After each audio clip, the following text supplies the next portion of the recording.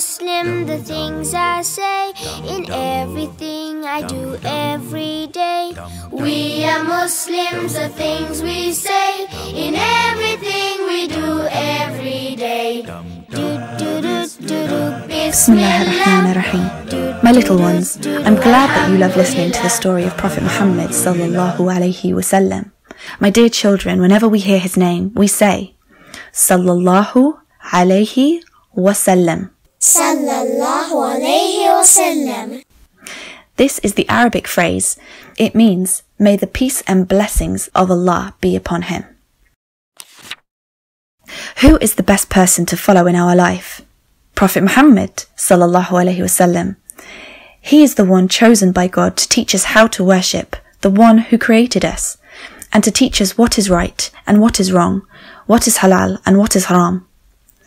Allah has chosen Prophet Muhammad sallallahu alayhi wasallam to teach us to do good deeds and have kind manners, and to teach us his religion, the religion of Islam. Those who love Prophet Muhammad sallallahu alayhi wasallam and follow the commands of God will be loved by God and go to heaven, or Jannah. Jannah is the most beautiful place ever. Everything and anything we love is there. Whatever we think Jannah may be like, it will be more beautiful than what we can imagine. Long ago, Prophet Ibrahim, peace be upon him, built the Kaaba with his son Ismail. While building the Kaaba, Ibrahim, peace be upon him, kept praying to God to send the people someone, a messenger, to teach them what is right and what is wrong, what is halal and what is haram, to make the people good and kind. God responded to his prayers and chose Prophet Muhammad sallallahu alayhi wasallam to be that teacher who teaches all people the message of God. Do you know when Prophet Muhammad sallallahu alayhi wasallam was born? He was born in the year of the elephant. Now, let's hear the story of the elephant. Prophet Muhammad sallallahu alayhi wasallam was born in the year of the elephant. In that year, the tyrant king of Yemen, Abraha al-Ashram, and his huge army of elephants headed towards Mecca to destroy the Kaaba. But why?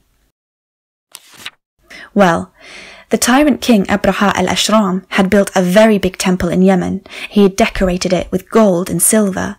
He wanted people to come to his temple and worship there instead of going to the Kaaba. But the Arabs, they refused to obey him. Abraha al-Ashram became so angry, he swore to destroy the Kaaba.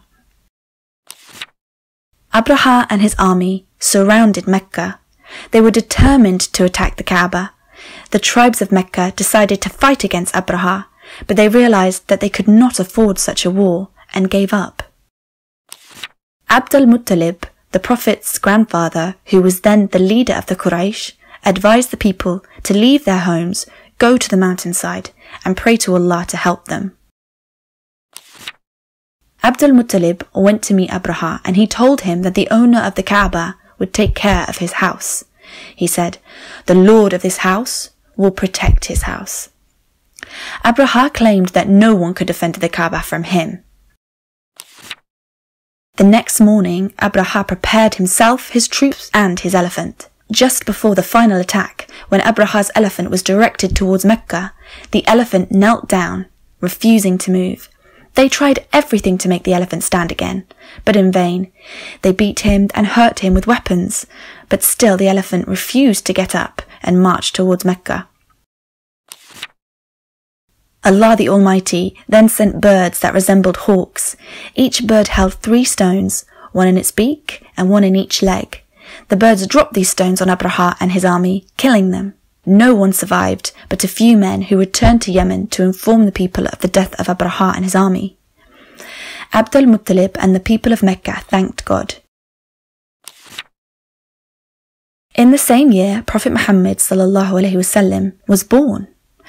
And do you know the name of Prophet Muhammad sallallahu alaihi wasallam's father? It is Abdullah ibn Abdul Muttalib. Abdullah ibn Abdul Muttalib. And what's his mother's name? Do you know? Amina bint Wahab. Amina bint Wahab. While Prophet Muhammad sallallahu alaihi wasallam's mother was pregnant, his father died. He didn't see him, he hadn't been born yet. When his mother Amina bint Wahab saw her baby, she called his grandfather Abd al-Muttalib. He looked at him. He found him a very handsome baby. His mother Amina told his grandfather that she dreamt of light coming up out of her body and lightened everywhere. His grandfather was really happy. He felt that this little baby would not be an ordinary person. And when he grows up, he will teach the world and will make people see the right matters as clearly as light. His grandfather said, "I'll name him Mohammed." The people asked him, "What does the name Mohammed mean?"